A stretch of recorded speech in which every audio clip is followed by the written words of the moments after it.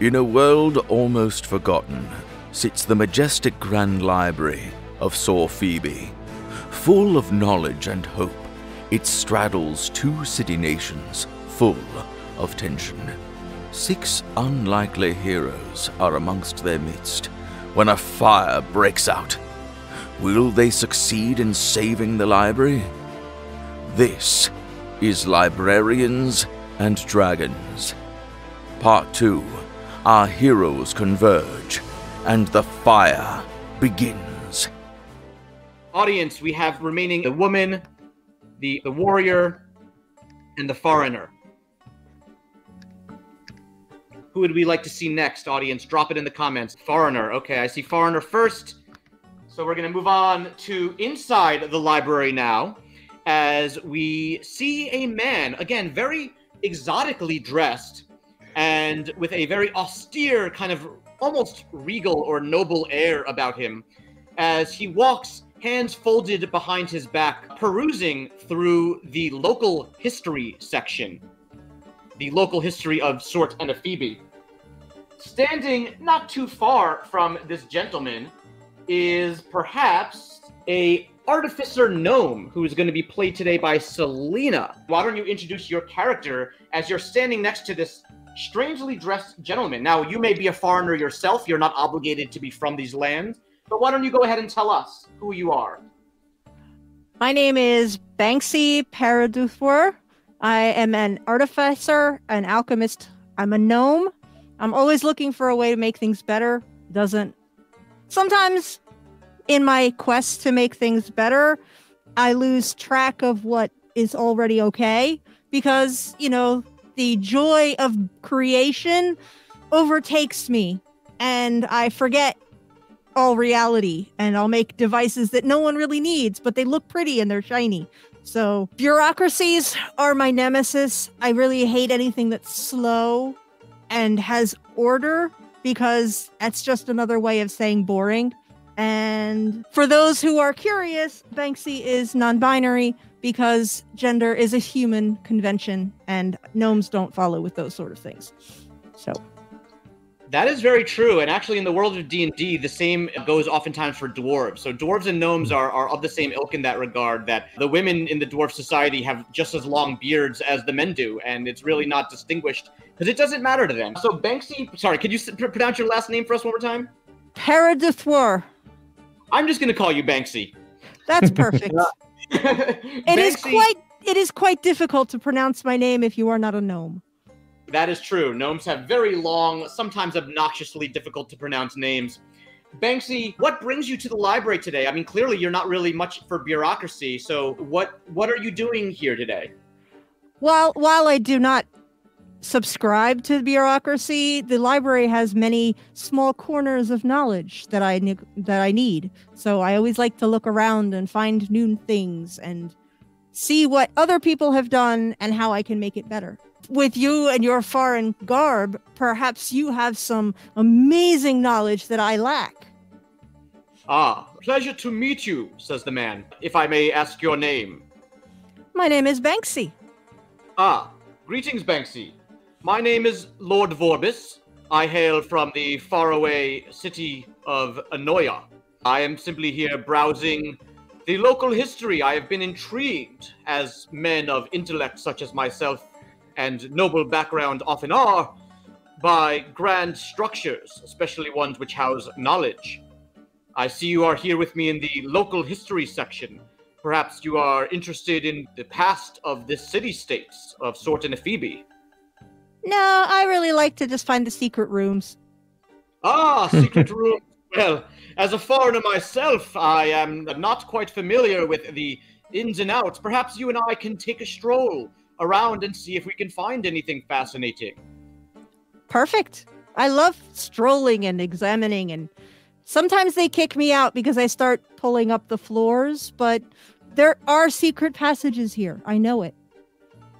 Well, interesting. Why don't you roll an investigation check for me, Miss Banxi? Now, an investigation check, again, is going to be with our D20, and on your sheet, you're going to have an investigation modifier. As a gnome artificer, you're probably going to be pretty good, and I'm going to give you advantage because Vorbis is assisting you. whenever two players Oh, or two good, characters... because my first roll was a 1, and that was not good. Well, hopefully your luck will turn around. Let me see what my modifier is before I go too far. Hold on. I'm doing an investigation check, yes? Yes, please. Okay. So does that go against intelligence or... Intelligence. So if I have, Okay. I think I have your sheet here. It looks like you've got a +5 on investigation. Yes. Cool. All right. So you're going to roll that. Oh, I got a 20. A natural 20? Yay! Wow, I saw somebody, everybody round of applause. Natural 20s are always to be celebrated. Somebody in the comments hit it on the head before. We're getting all of our natural 20s out of the way when they're not really that important. All right, well, you can't argue with the roll. So you find, in fact, you and Vorbis stumble upon a strange-looking bookshelf. And you can't help but notice that where the book that should say the history of Tsorephebe of 100 years and prior should be, is a children's coloring book instead. This is interesting. That doesn't look like that goes there at all. I wonder what happens if we pull it. Perhaps this is exactly what I've been looking for. You go ahead and you pull it. And as all Scooby-Doo fans will know, this is a secret passageway. As you pull upon the children's book that clearly does not belong, and the bookcase opens out. You are in a very closed-off section of the library where there's not a lot of foot traffic. So you are able to access this area without anybody seeing you. And you and Vorbis go down a passageway towards a large subsection of the library filled with books that are more religious, that talk about the history of Tsorephebe prior to the building of the library. They are old and dusty, and it doesn't seem like they have seen the light of day for quite some time, almost as if somebody is purposely keeping them out of the public's eye. Interesting. I was about to say the exact same thing. How curious. Also, where are all the shiny things? Since you rolled a nat 20, you also see shiny gold pieces on a desk in the far corner of the room. Now, these, of course, do not belong to you, but you count out 15 gold in the corner. Well, I found it. Borbis kind of like turns his head a little bit and pretends to be browsing through these books. You pick up the gold, or are you gonna? Do you? Oh, definitely. It's all shiny and it's there. It's mine. Gnomes who bypass stealing would be, drummed out of the culture. That's just hello. That's very true, yes. So you pick up 15 gold. You also notice other shiny objects. If gold is not all that interests you, there is a weight, like a scale, like we would see Justice carrying, which is quite shiny and metallic and lovely. And other implements, perhaps for seeing things, like what we would think of as like a microscope. Not a laboratory microscope, but like a Sherlock Holmes, scope, which also is quite shiny and reflects the sun. I will take those as well. All right, you grab them and you throw them in your pouch, adding them to your inventory. And we're going to leave the hidden section of the library that I definitely did not just make up off the top of my head as we go to our... This is D&D, folks. It's all improv. As we're going to go to our next, we have 2 remaining people audience to choose from. So we have the soldier and the beautiful woman audience. Who would we like to pick on next? Do we have any votes? Let's see. 5e gnomes are not like Kender. Kender are like animaniacs, basically, who can just pull stuff out of a hat. Gnomes they're similar. They can be kind of tricky, but they are magical, but they do tend to be more intelligence-based than Kender do. All right, I see a vote for the soldier, 2 votes for the soldier. So we go over to our soldier outside on the Sortian side of the library. And this soldier is apparently training a host of Sortian guards. And watching this training session are 2 other individuals, in addition to the bystanders who happen to be there. We have Michael's character as well as Amelia's character. So Mike and Amelia, you guys are outside the library on the Sortian side and watching the spectacle of guards training. Why don't you go ahead? Let's start with Mike first. Go ahead and introduce your character, who you are, what you look like. What are you doing there? What are you interested in? Well, my character is Arvon Botrull, and he is a Vedalken Rogue. He was born into kind of mid-tier royalty, wanted for nothing, but he always found himself more interested in the seedy nightlife that was going on outside of the palace. So he can kind of walk between two worlds. He can walk the walk when it comes to the royal court, but he can also go and play a good game of dice outside, pick somebody's pocket, get into trouble. He loves good drink. He's just decided one day that he was going to forego the royal life and go exploring. Are you a native to these lands, or did you said you came from other lands and you settled down here? Oh, I am just traveling right now. I'm not native to them. I am actually the Duke of the Vedalken Golden Marshlands. So, interesting. Technically, but I don't put on airs about it. Clearly, rogues are not known to make a big show of themselves. They tend to stick to the sidelines a little bit more. Although rogues are also very charismatic. So when they want to turn on the charm, usually when it comes down to, rolling dice and things like that, they do excel. And for those of you who don't know, Vedalkens are a strange bluish-hued race of amphibious creatures. Great, nice, thank you. And it's Arvon Botrull, right, you said? Correct. All right, Arvon. And nearby Arvon is Amelia's character. So if we could let her describe herself. Hi, I'm Daffodil. I am a halfling, a healing halfling. I'm a hermit. I do not wander outside quite often, and my companion, Slow, the giant tortoise, is kind of the only thing alive that I speak to. I have wandered in perhaps looking for more information on medicines and herbs as I continue through these skills that I have learned during my quiet seclusion. I am not interested in communicating with the soldier. I am not interested in communicating with anyone. I just want to go into the library and get out. Okay, a very quiet, hermit-like character.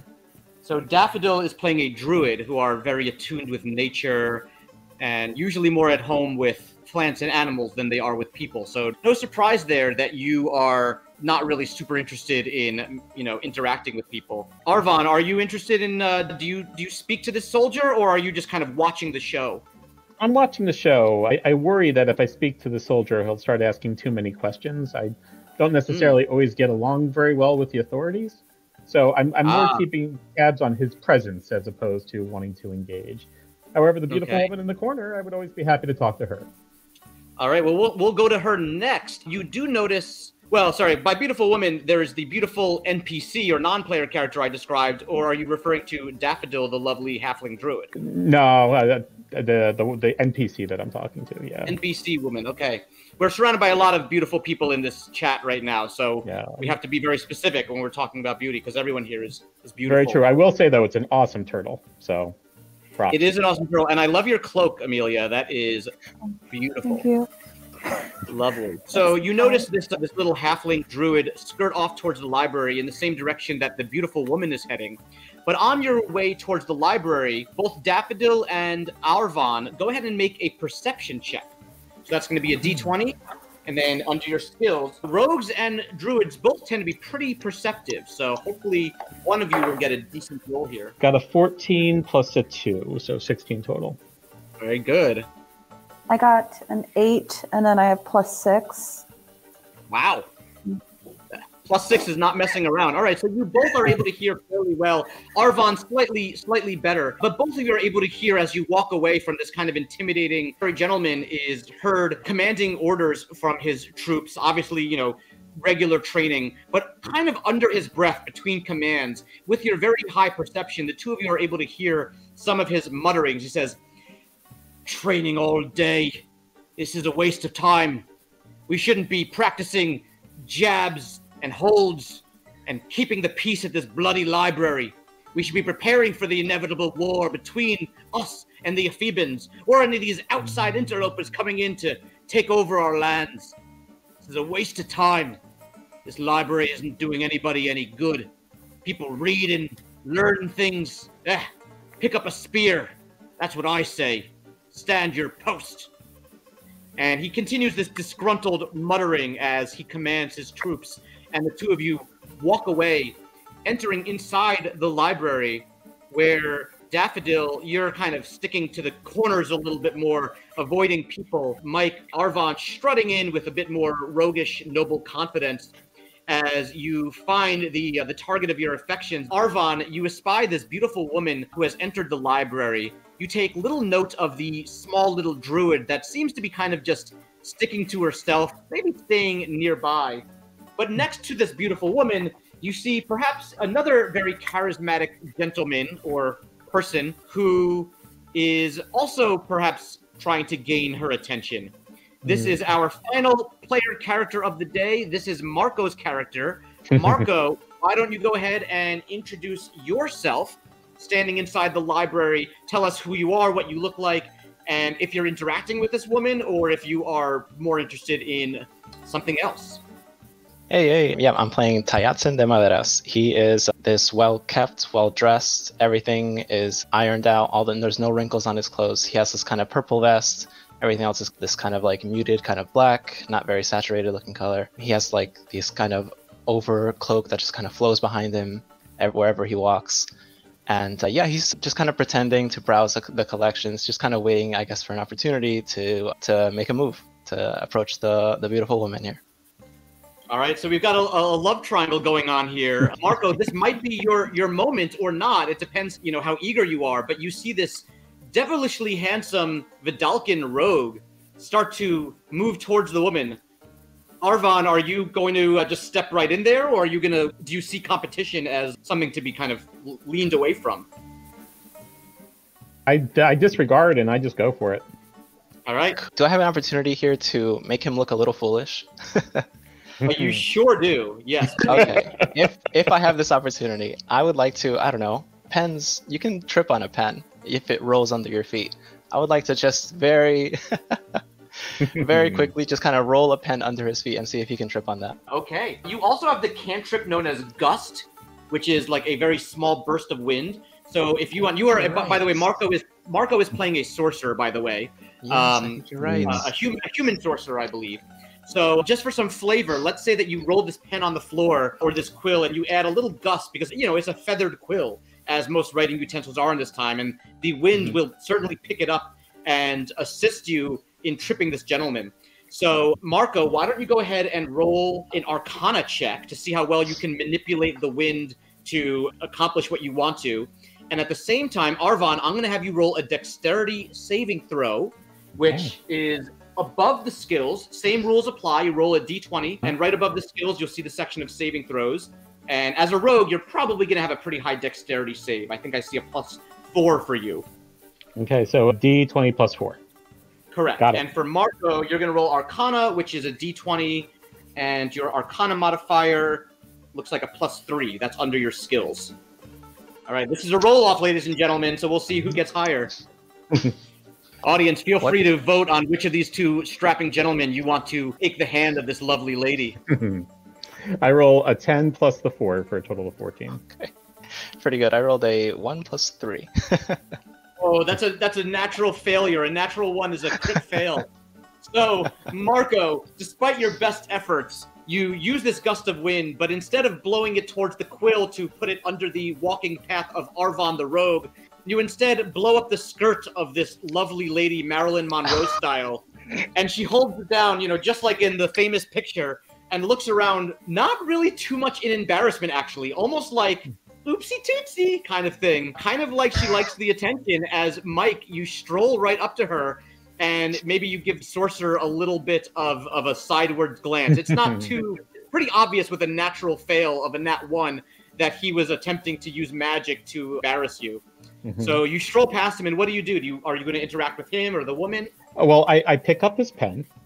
I go over to him. I shake his hand and say, "Hello, I'm Arvon Botrull. I believe that you dropped this." And as I return his pen to him, I want to see if I can pick his pocket. Ooh, make a sleight of hand check. Picking pockets, always a thing in D&D. Tayatzin, yes. Roll a perception check. Okay. -1. And while they're doing this, audience, feel free to vote. Do you want the pickpocket to win, or do you want the naughty sorcerer to catch him in the act? I roll a 2 plus a 4 for sleight of hand, so only a 6. And I got a 6 -1, so 5. Wow. Pretty low. Nasty rolls. All right, so Arvon, even with a fairly amateur attempt at sleight of hand, the sorcerer is clearly too embarrassed by his pathetic display to notice that you sneak up behind his sorcerer robes and manage to extract his gold. How much gold do you have on you, Tayatzin? I see on your sheet. It looks like Arvon, it's not too lucrative of a day. It looks like Tayatzin only has 5 gold on his person. Yeah, it's still a free drink. It's a Yeah. a couple, yeah. Oh yeah, 5 Right. gold will go a long way at the bar for sure. So I turned back to the lady and introduced myself. Hello, my lady. My name is Arvon Botrull. I am the Duke of the Vedalken Golden Marshlands. It's a pleasure to make your acquaintance. Well, gentlemen, what a handsome Vedalken you are. So nice to meet you. She extends a dainty hand out to you and like kind of turns away like she's very much expecting, some decorum here. What do you do? Kiss her hand. Okay. She seems flattered by this. She kind of like waves a fan in front of her face, acting as dainty, as innocent as possible. And she says, well, handsome Vedalken, my name is Ellen of Anoia, and I have lived in these parts for quite a while. In fact, well, you might see the jewelry upon my hands. And she holds up both of her hands, and on both of her ring fingers are 2 different, very ornate-looking rings. She says, these are my 2 wedding bands. You see, I was picked up from my home many years ago, and, well, I didn't really have a great life there. I was more than happy, as the 2 rulers of these lands fell madly in love with me, as if there's any doubt as to why. And she kind of looks around for some approval. And she says, the 2 emperors were in quite a big scuff in those days, and they were looking for ways to manage their 2 city-states so that they wouldn't go to war. So they decided on a somewhat unconventional setup where they whisked me away from my boring life back in Anoia and brought me here to Tsorephebe, and we had 2 weddings. They were spectacular. So I'm married to both Emperor Tweedlededalus and Emperor Tweedledumdalus, and I have all the lavishes of a fancy lifestyle that one would expect. I get to come and go as I please. I love this library. It's so pretty, and I get lots of stares. I don't really read the books per se, but I like to look at the pretty pictures. And of course, flirt with any young gentleman who may cross my paths. And she looks furtively at both the sorcerer and the rogue at the same time. I roll my eyes and I look at Daffodil. I'm like, can you believe this guy? Can I investigate the rings? Can I learn more about the rings? Yes, you can roll you can roll a history check. Investigation would, this is fine if you want to, but investigation would require you to actually like go up and like take her hand and like investigate them. So you can. Yeah, no, I want to. Yeah, I'm. Oh, okay. I'm getting in her space. It's shiny. I want to know. Oh my! Oh, excuse me. Oh, okay. All right. She holds her hands out. Yes, they are quite beautiful, aren't they? And you can roll an investigation check. So I rolled a 16 plus 1, so 17. That's very good. All right. As these 2 guys are trying to get her attention, she turns to the halfling druid lady, and you notice the rings are absolutely beautiful. They are quite large, and they are nearly identical looking because they both have the sigil of either Emperor Tweedlededalus on her left hand and Emperor Tweedledumdalus on her right. So it's got their faces embroidered on them. It's very hard to tell which one is which. The only real way to tell which is the background color. The Sortian ring from Emperor Tweedledumdalus is red, whereas the Theban ring with Emperor Tweedlededalus is green. And you don't notice anything particularly magical about them. They appear to be mundane rings that are extremely fancy looking and are obviously wedding bands of sorts to not only show this woman's high stature in society, but also to make it clear that she has been laid claim to by the most powerful lords in the land. All right, so I walk away. Oh, well, that was... Did you happen to notice that little halfling that just walked up, grabbed my hand, and then walk away without saying a word? It was quite odd, gentlemen. Yeah. Quite rude. Yes. All of a sudden, she points her nose up in the air. All of our players are going to now make a perception check. Everybody. If you are outside of the library, so I think maybe Gramata is the only one. I think everybody else went in at this point. So anyone outside the library, you're going to roll with disadvantage, which means that you're going to roll 2 times and take the lesser of the roll. And those of you inside the library, you're just going to roll a regular d20 and add your perception modifier. I'm at a 16 plus 2 for 18. Nice. 6 total with disadvantage. You perceive nothing. You're too busy. You're too busy being pissed off at this man to have any perception. 11. I got Sorry, go ahead. 9 and then plus 6, so 15. Yeah. All right. So above a 15, we need above a 15. So I think Mike said he got above a 15. Yeah, I got and 19. Amelia. I Anybody have else? a 12. I have an 11 plus 4. So just skirting in under the wire with that gnomish perception. Okay, so the three of you, Arvon, Banxi, and Daffodil, as Ellen of Anoia raises her nose and starts kind of looking kind of curiously around, the three of you smell something. And if you rolled above, did anyone roll above an 18? I was at 18. You were at an 18. Okay, so 18 or above. Arvon, in addition to a smell, which smells something like smoke, you also notice some black smoke emerging from under one of the doorways of the library. Suddenly, chaos ensues. The music. As we hear people beginning to scream, it sounds like something is going on. Those of you who were very perceptive, you notice the smell of smoke and acrid fire as shouts begin to emerge from near where Banxi is, in that secret underground. Banxi, you were, grabbing your little items, and all of a sudden, in the stairway above, there was fire starting. And you hear shouts of, "Fire! Fire! The library is on fire!" And after a moment, even those of you outside are able to see flames beginning to lick and start to exit out of the library and consume the agoraphobia all around it. Yes, Jessica Noctigal, flames abound. Ladies and gentlemen, we are now going to launch into something called a skill challenge. We have a catastrophe on our hands as the Grand Library of Tsorephebe, the pinnacle of intellect and knowledge and truth, and also the only peaceful area that is supposed to exist in the city-states of Sort and Ephebe, has caught on fire somehow. Now, in a skill challenge, we are going to go in initiative order, or turn order. So the way that's going to work is all of our players are going to roll their d20, and on the top of their sheets, right on basically the top middle area of their sheets, they will see something called initiative. You're going to add your initiative modifier, and instead of calling it out, why don't we put the initiative in the private chat? That's perfect. So, for example, currently Saleena or Banxi has the highest number with a 15. So you're going to put Banxi 15, and then underneath that, it looks like Daffodil with a 14. Or you could just put their names in order. The numbers don't actually matter. So while our heroes are rolling their initiatives, I'm going to explain what a skill challenge is. Skill challenge is going to go in turn order, the way that most things in Dungeons & Dragons go. We go one at a time. Now, those of you familiar with D&D are familiar mostly with combat order, wherein you have a certain number of things you can do on your turn. This is not going to be combat. This is a more open scope kind of situation, where on their turn, our heroes are going to recognize that they are among the few individuals in this place that have the power to do something about this fire. The pedestrians are running around like chickens with their heads cut off.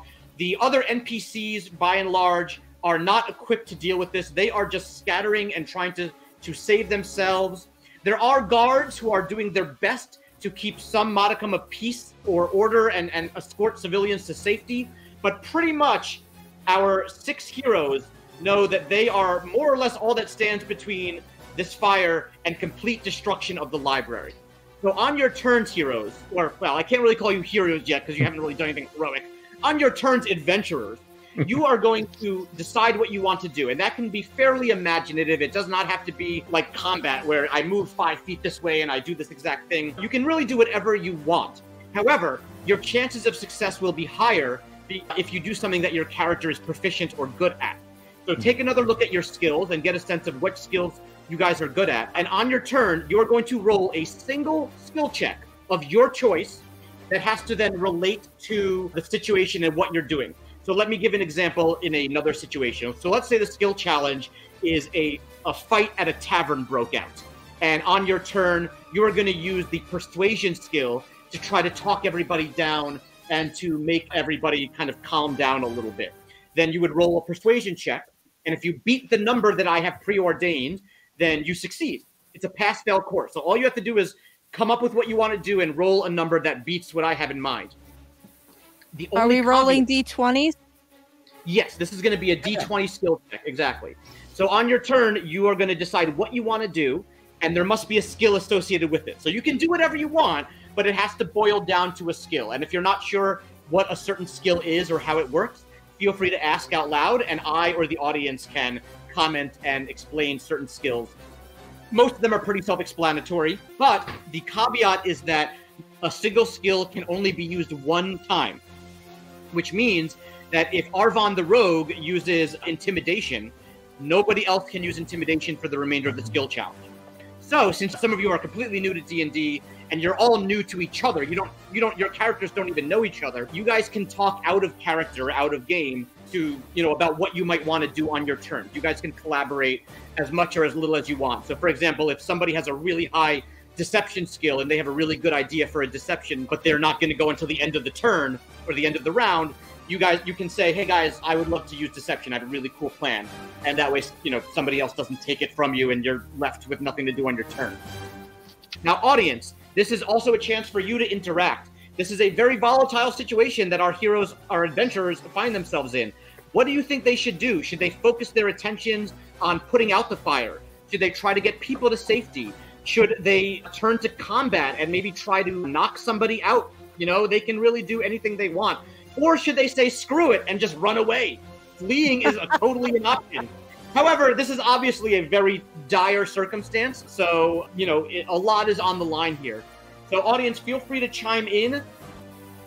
We've got the initiative order here, which I'll keep an eye on if the audience has suggestions or ideas.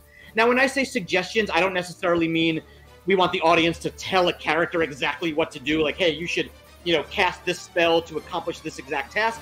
But you could give more general ideas of save the people, put out the fire, check for the, whatever. And characters, you may ignore the audience entirely, or you may choose to listen to them.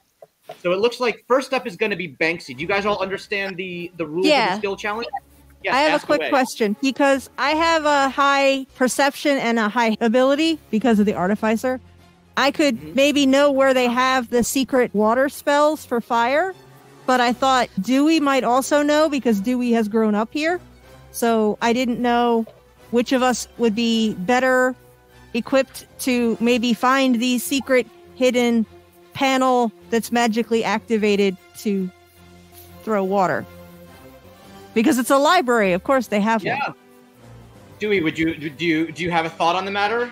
Dewey is intimately familiar with the inner workings of the library, having grown up there and having also been of such short stature, so I would be willing to help with this. Should I just roll for investigation, or should I roll for just history that I already knew where it was, is my question. And that's for you, Mr. DM. Either one. That's a great question. You can do either. History would tell you, like, if you already knew. Investigation would be for you poking around and trying to find it yourself. Well, then I'll go for history because it's higher. I've got a higher number on history, so I'll just do that. Okay, great. And I will say, since you smartly enlisted the aid of Dewey, so let's say you run up to this Owlin cleric that you see, and you know that she might have some insight on the matter. I'll give you advantage on the roll as Dewey is able to fill you in. Now, throughout the skill challenge, you guys have to succeed in, putting out this fire or saving the on top of this. And as a team, you 6 need a grand total of 6 successes versus 3 failures. So if you fail 3 times, you lose the skill challenge. Now, that's okay. If you lose the skill challenge, it's not life or death, but obviously there will be consequences. I rolled a 12 plus 7, so that's a 19. All right, that is a success. That is our first success. Congratulations. Banxi, you run up to the cleric and you start frantically asking where the water scrolls are. And Dewey, you point her in the right direction. And Banxi, you remember, seeing a map, kind of a you are here of the library where all the different things are, and you remember with your historical accuracy viewing the section of magical scrolls. And before long, you're able to find a variety of water-based scrolls like Shape Water and Control Water, which you as an artificer are not quite as adept at reading and translating. You might have better luck with one of your more arcane characters, but you do pull them out and you start to, do your best to read the scrolls and elicit the magic. And with a 19, you are fairly successful. You start to get little splashes of water coming out of your artificer armor. Artificers, for those of you who don't know, are kind of like a fusion between science and magic. So Banxi, maybe you have like an Omni tool on your hand that turns into a fire hose and starts spraying out magical water to douse some of the fire inside the library. All right, great job. That is our first success. This production of Librarians and Dragons was brought to you by the East Brunswick, New Brunswick, Piscataway, and South Brunswick Public Libraries. Our Dungeon Master was Adam Samter of Tabletop Now. Enjoy other adventures on the EBPL Podcast Network by visiting ebpl.org/podcast.